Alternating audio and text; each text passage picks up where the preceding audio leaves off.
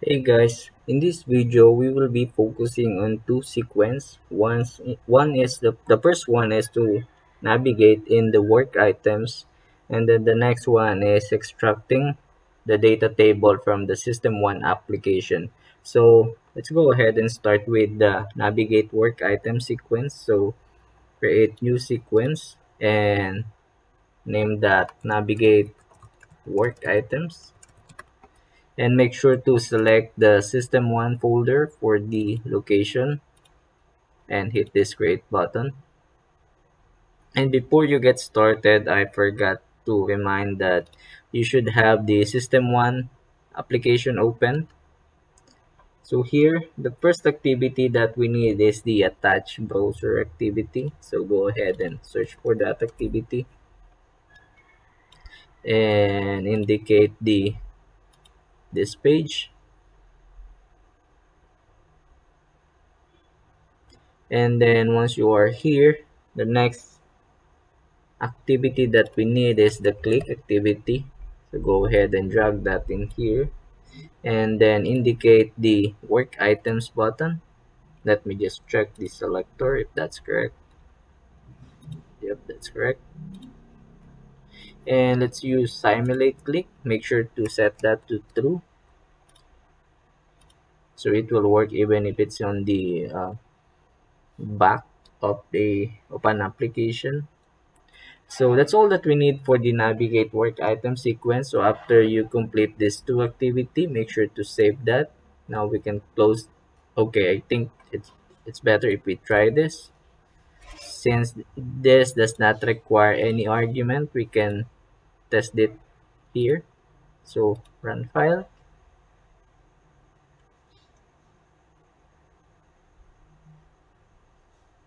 Okay, I did not see what happened. Yep, navigate there. Let me just try it again. Run file.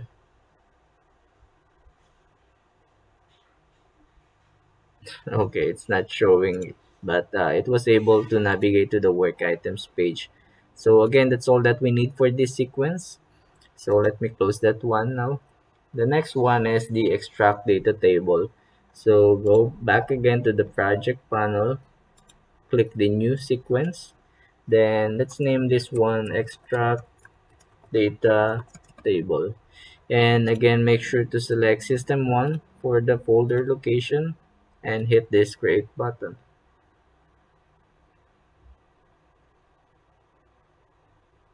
So here,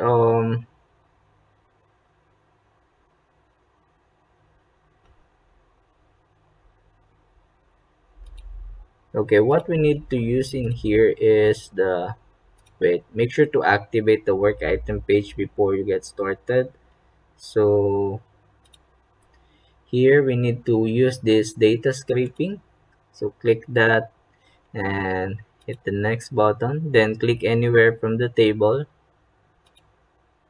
and then you will be asked if you want to extract the whole table. Just select yes, and then here make sure to put 0 in here as instructed on the guideline, and then hit finish. So then it will ask you if data spanning multiple page. Yes, because we have multiple pages in here. So go ahead and hit this yes button in here, and then we need to click this next button. Alright, I hope that I was able to click the correct button. And here on the extract structured data table, you can see that it has an output property and automatically it created a variable. The default name is extract data table. So here we need to create one out argument. So let's name that out data, and make sure that the direction is out and the argument type should be data table. Okay, and then we need to add an activity. After extracting the table, we need to have an assign activity. So go ahead and drag that in here. So we need to assign the value of extracted data table to the out data argument.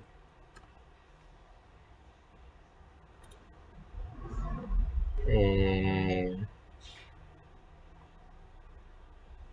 I think that's all that we need in here. So let me save that. And let me check if we were able to create it correctly. So let me test this one. Let me check if this will navigate to all the pages.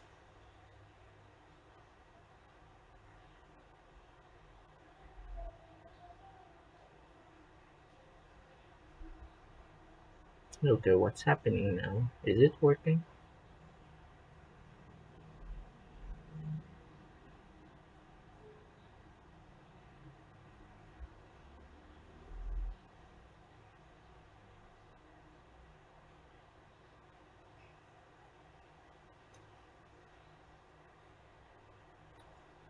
Wait, what happened?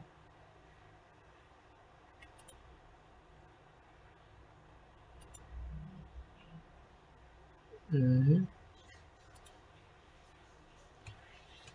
Yeah, we were on the right page.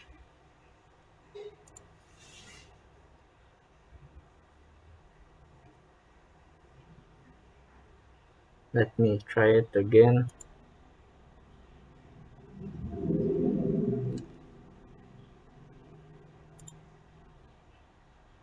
to run file.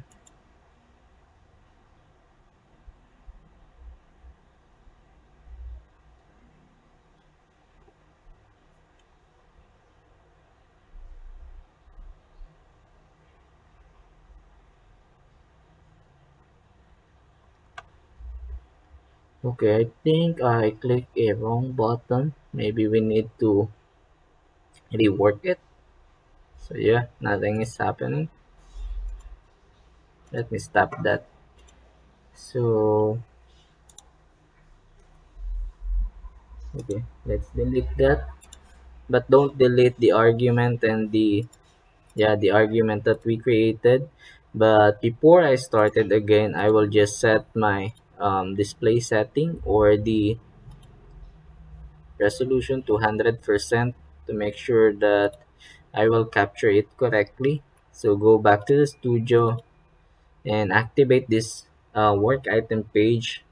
Now select data scraping and hit next. Click anywhere from the table. Select yes, we want to extract the whole table. Make sure to change this to 0 and then hit the finish. Then hit yes in here, yes, because we have multiple pages in here. And then we need to select this button. There you go.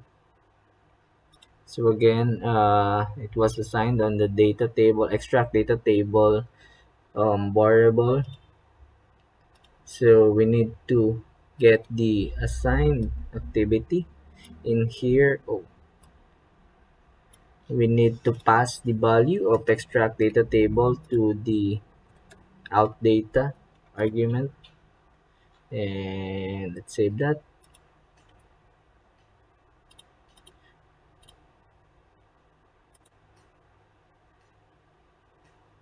Now let me check if this will work.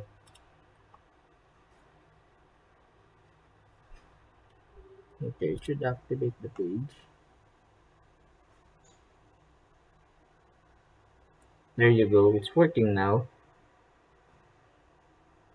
So it's a good practice, or it's advisable that you always set your resolution or your display to 100%, not 125, not 150.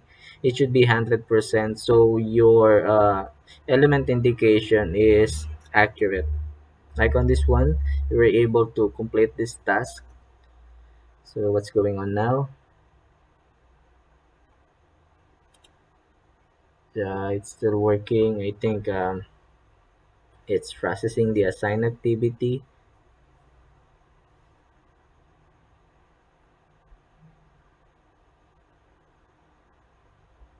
Okay, and it's good, and well, we did not receive any error, so this sequence should be good now.